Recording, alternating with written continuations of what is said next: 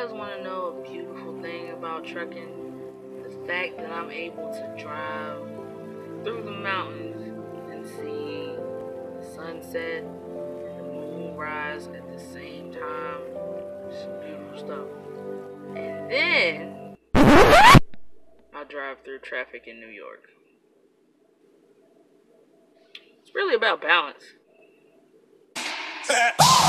I woke up this morning on my money shoot. Grab my sack, hit the streets, I'm on some other shit. Got girl out of town with my other bitch. Hit them out, blew it all on a bunch of shit. Then hit the club and turn the crowd to a marsh pit. Alright, y'all, I realized when I was editing this that it is long. So this is going to be a two-part. But I just want to let you guys know that before we get into it.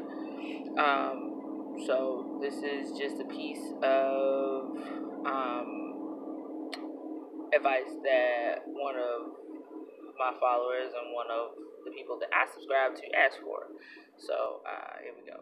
Alright, what's going on YouTube? D-Boy Stans here, coming at you guys with a response video. But before I do that, I want to give a couple of shout outs. First of all, of course, I'm going to shout out the person I'm making this response video to, Gramo J. He made a video asking, about things that you need to know once you get out of TNT, you get ready to upgrade to your truck. Just random stuff you need to know. He had a list of things that he feels like you should know. I also want to shout out Nic and Carla. They've been following me, and they just recently came to prom. And I think they are both in TNT as well. So good luck to you guys. Let me know when you upgrade. And hopefully this list will help you guys when you upgrade as well. Also, if you guys are sneakerheads, just a little something different. My cousin JR, he talks about shoes, Jordan releases, all of that stuff. I'm not a big sneakerhead, not a big sneaker fan, but he is, and if you are, you guys can follow him as well. Alright, so what I'm going to talk about is tools that I feel like you need once you get onto your own truck. You can give or take some of these things, but I feel like these are like basics that you need. Prime, of course, gives you a list of things that you need. I'm just going to add to that. I have a list here that I'm going to go over. First thing is a claw hammer, or just a hammer. You'll need that because you just never know when you may need it. Like I said in the protection video, you never know. But seriously, you may need to beat your tandems. If you're in the cold, your lock might get frozen. You might need to beat your lock. You'll need the hammer, the regular claw hammer. You'll also need a rubber mallet.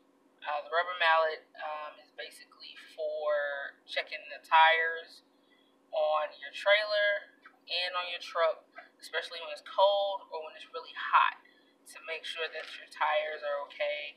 You'll hear a sound if one of them sounds flat or overinflated.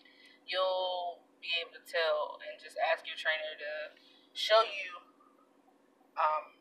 what to look for when you go around the truck with your rubber mallet. WD-40. You will also need WD-40. Sometimes you'll get stuck with a trailer that will not slide. The tandems will not slide. And if that happens and you've ridden around and tried to put it up on a curve and what have you,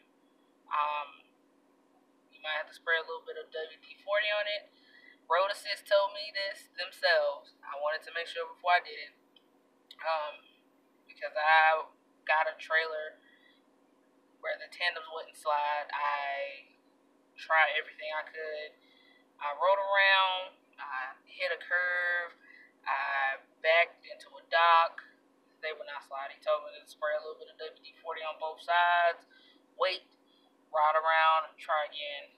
that worked. So you got to keep a little bit of WD-40 on your truck, and it's also good for on the reefer trailers. Some of them have the tails that open up. Sometimes those joints get a little rusty, a little stuck. So a little bit of WD-40 works for that as well. Bolt cutters. You will need bolt cutters. Some of the seals that are on your trailer will be bolts. And sometimes the receiver won't have a bolt cutter. So you'll be stuck trying to open this bolt with no bolt cutter. So you need a good heavy duty pair of bolt cutters. You can usually find those at Home Depot or Walmart.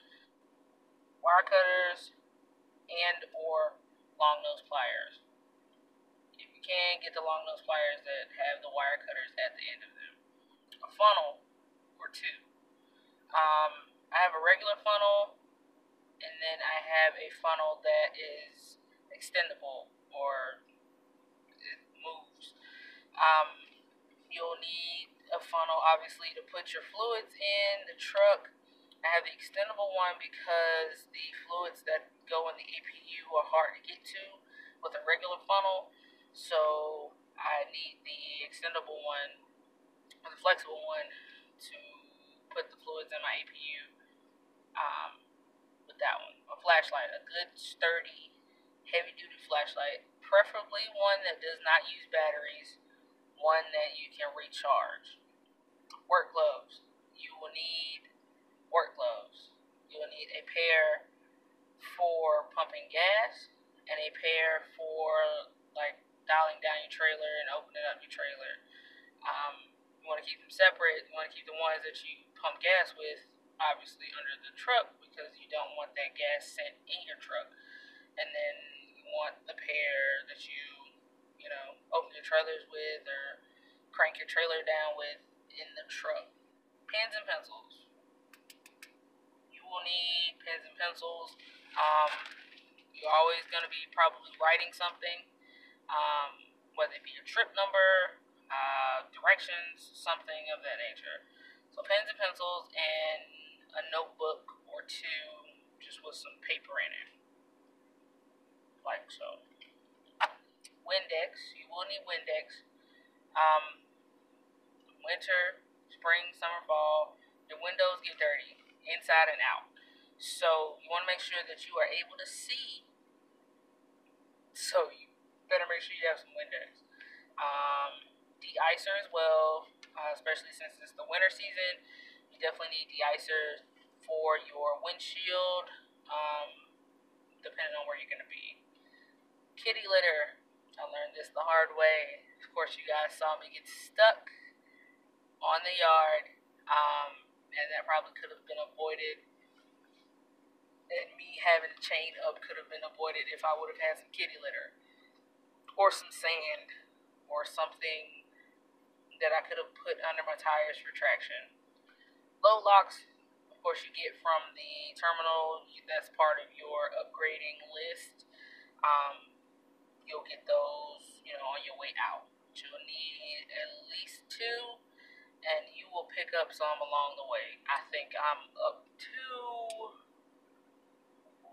10 right now.